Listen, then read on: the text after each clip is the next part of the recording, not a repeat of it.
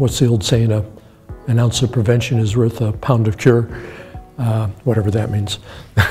But we know if you just invest a little bit of money into doing the proper things in terms of ergonomics, like using the right workplace setup, using the right, understanding the risk factors and doing something about them, you could avoid, 10, 20, 30, 40, 50 times that cost in terms of trying to treat people. Because the one thing we know is it's really, really hard to treat people for back injuries once they occur, especially if they involve the more serious injuries to the disc. Now you're talking often a permanent injury because it's so hard to treat, and a lot of times the surgeons don't know how to treat it. And a lot of times if the surgery doesn't work, that means you got a disability for life. The biggest factor in determining how to prevent injuries in the workplace is really all about recognizing where the risk is.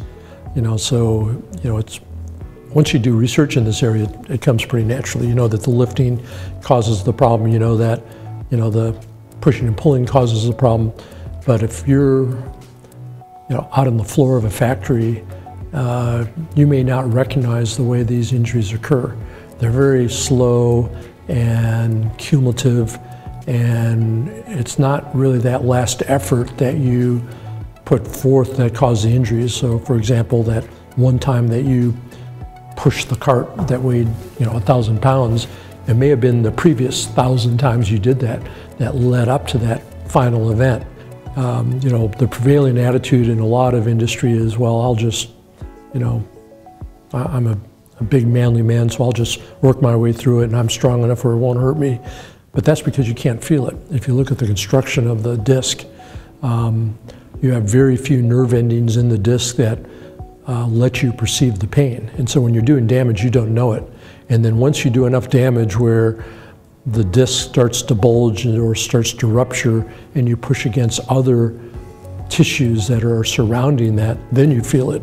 And that's why it feels to you like it happened all of a sudden, when it's really that was the straw that broke the camel's back. And if you understand when you're doing damage, when you're doing that work, then you can do something about it.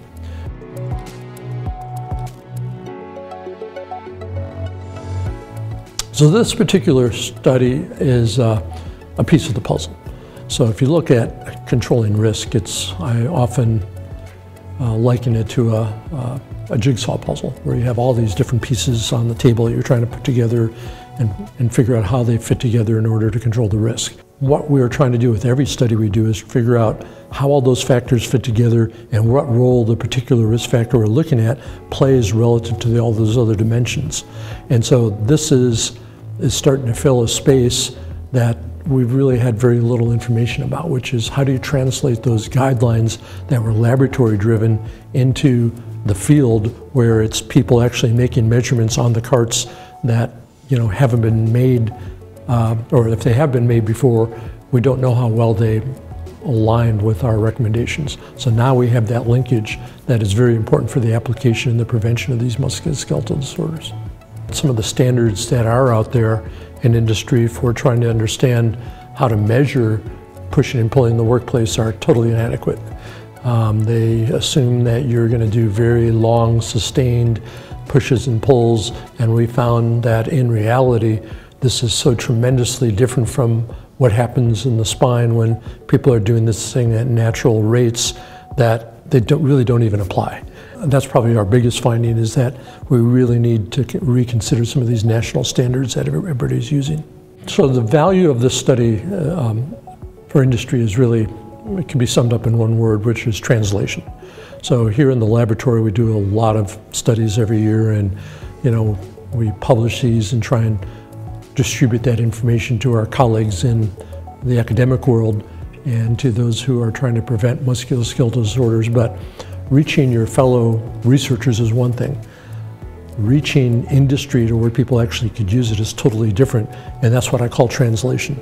So we're taking the science, which we realize that the people who are actually going to use this information may not understand what we did or why we did it, and they really don't have to. But if we could present it in a way that shows them, here's how you apply it, that's when you get the win. Because they're the boots on the ground. Those are the people who are really out there saving people from back injuries every day. It's not us, we just do the research. It's really the people who go to industry and apply this that are really doing the good for the company, that's saving the money and reducing the injury risk.